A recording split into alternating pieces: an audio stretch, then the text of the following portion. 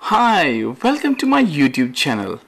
Today what we are going to discuss is about the customs duty and VAT that we have to pay. I have been getting a lot of questions on my social media, on my Instagram, on my TikTok about the customs duty and the VAT that we have to pay when we bring our products in from Amazon, from Alibaba.com or anywhere else from the world. So today I'm just going to try and clarify that. I have put up some slides together.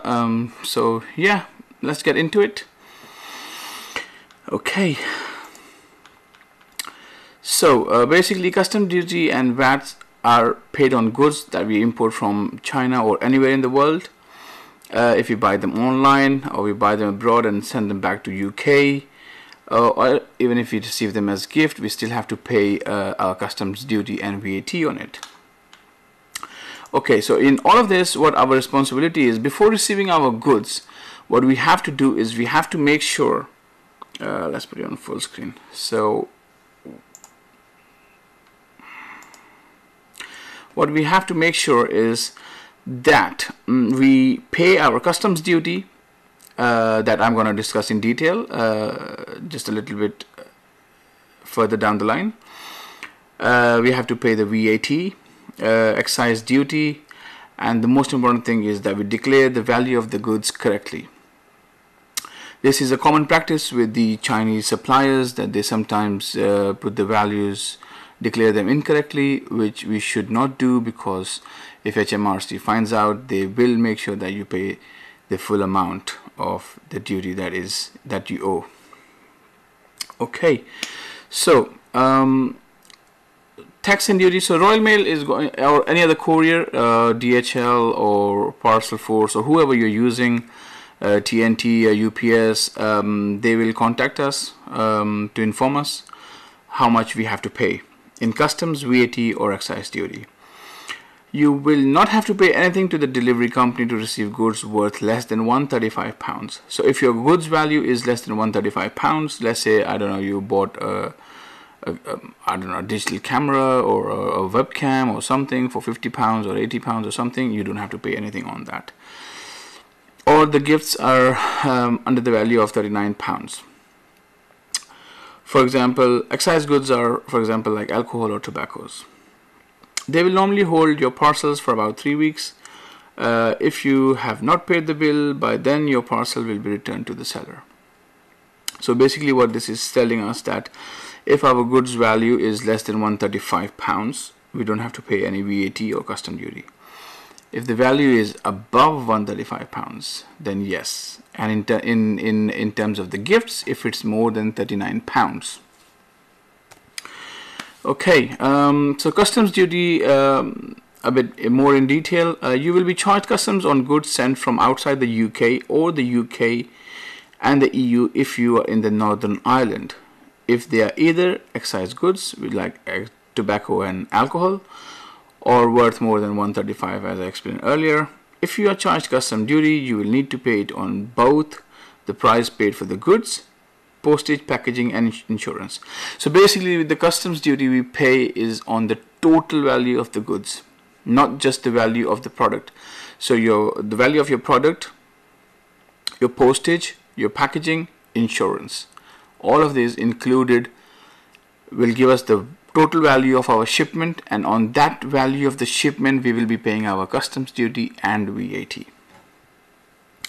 Okay, so you will need to know the tariffs or HS codes to calculate the exact rates.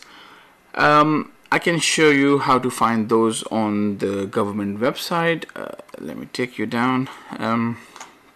Basically, you can even get these codes from your suppliers, or if you want to find it yourself, you can just go on to Google and type trade tariffs.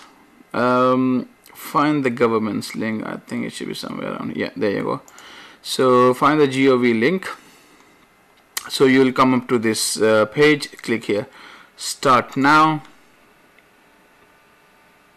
So here are all the categories, the product types and stuff like that, and the chapters and the sections. You don't have to worry about them too much. If you know what products you are bringing, you can just click on those lines, on those links, and go into them, or you can just type them here. So for this example, let's say if we are bringing any kitchenware, or like, I don't know, plastic kitchen, yeah, so if you go into here, we can drill down further, and see it's in this it's going to tell us that if you're bringing these infant feeding bottles or something, it's 20% VAT, 6% is your customs duty, and this is your commodity code. What basically HMRC does is gives commodity codes to almost every product that we can think of that we can bring to this country, so they can charge us the VAT and the customs duty absolutely correctly. Okay, so once you found that, what you can do is let's go back to the slideshow.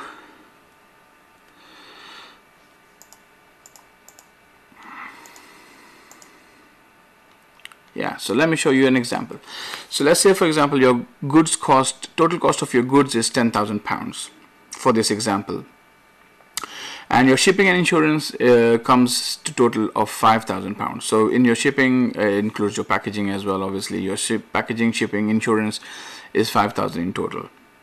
And for this example, let's say the import duty is 5%. So total customs will be on 10,000 plus 5,000, which is 15,000. So 15,000 times 5%, which is £750.